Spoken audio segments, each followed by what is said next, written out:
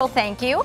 Speaking of the weather, you know, it's already been heating up in the valley, but up in the high country, there's still a lot of good skiing left. We knew there was going to be some great spring skiing. So right now there's a ski program up at Snowbowl that has really taken off. So Jessica Parsons went up there and she's got a story on what they're doing. Good morning.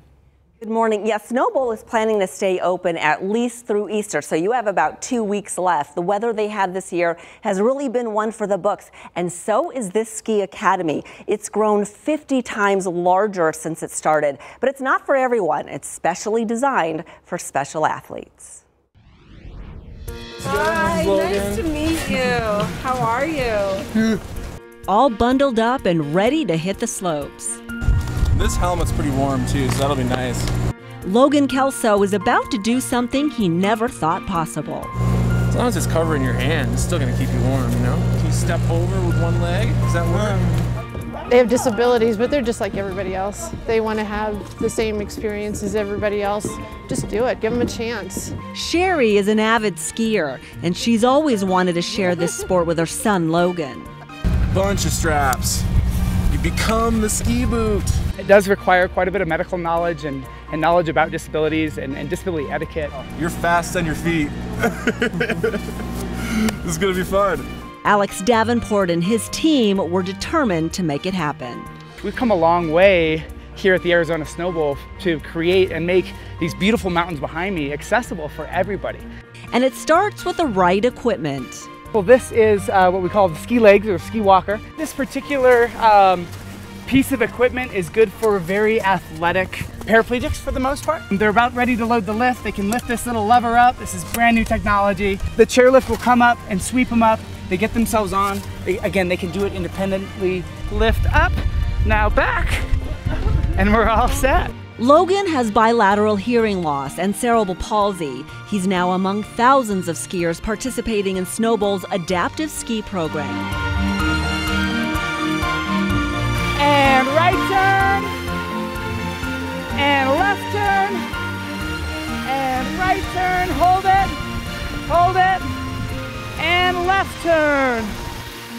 Got you, I got you. It's a ski school that started 8 years ago with just 12 lessons.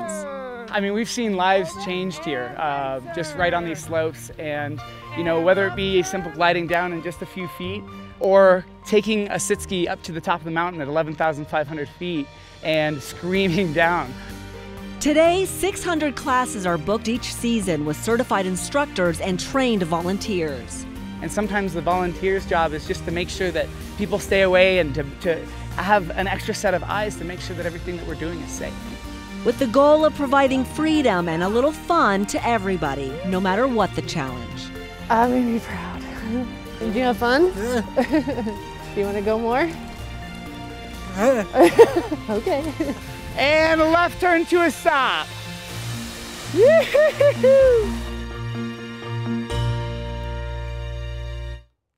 Now, this ski school is based on those big national programs that they have in Colorado and Utah. In fact, a lot of those instructors travel to those areas to get trained and certified because it's all about safety. And for this summer, they want to expand. So they're hoping to offer adaptive horseback riding and white river rafting. They really want to make Northern Arizona accessible to everybody all year round. And to find out more and how you can help, just head over to azfamily.com. That is so cool. That is really great. Jessica. It was nice amazing. Job. Just watching his face coming down the mountain, it was such a thrill to even be a part of it. I mean, to be a family and to learn that that opportunity is out there, it's just got to be incredible. So much freedom. Yeah, totally. Quick story. You asked, Arnold was with you. You was talking about Arnold shooting all the time. Right. You said, wow, can he ski? Well, we went to Telluride for the morning show quite a few years ago. Dan Davis, me, and Arnold, we were up skiing. So Dan and I stopped for a beer halfway down, and we were like, somebody fell down up there. And then they brought these emergency crews up, and we're sitting here like, wonder who that is. And then they brought him down the mountain. It was Arnold. He broke his arm or his shoulder. And we're like, wow, that was Arnold. He's like, with friends like you. I guess he'll go to the hospital. We'll finish these beers. Oh, no. Yeah, he would not go up. We stayed at the bottom safely, and then we sent a GoPro. Because he thought if he gets hurt, nobody will come help him. That's right. Well, the beer, it's nice and cold, so what are you going to do? Thanks, Jess.